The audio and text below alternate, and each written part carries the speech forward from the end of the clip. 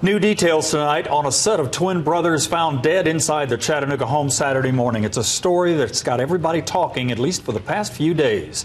Good evening. Thanks for watching News Channel 9 at 6. I'm Calvin Sneed. I'm Kim Chapman. Late today, police told us they don't believe the men were killed, but there are still many unanswered questions. News Channel 9's Jerry Askin is live at their home on Acorn Court with more on the story. Good evening, Jerry.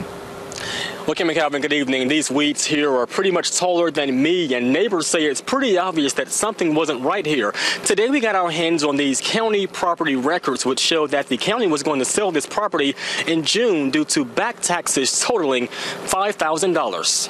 I think we all just need to, start communicating a little better and, checking on one another. Jimmy Galloway says that's the lesson he's learned in the ordeal surrounding the mysterious deaths of twin brothers Andrew and Anthony Johnson.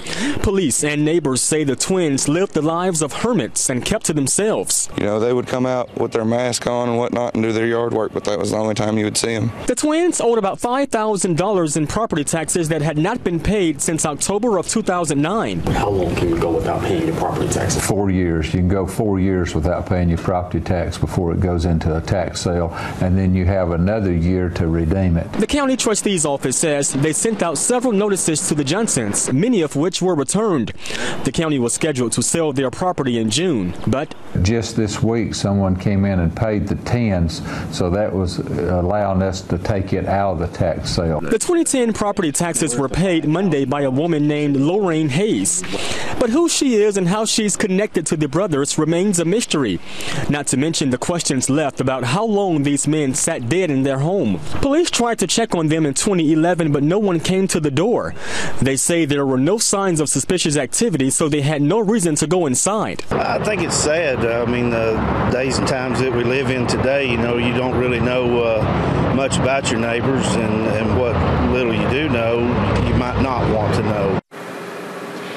And during that 2011 visit, police say they found a letter from the post office in the mailbox saying the residents here appeared to be vacant and to stop sending mail.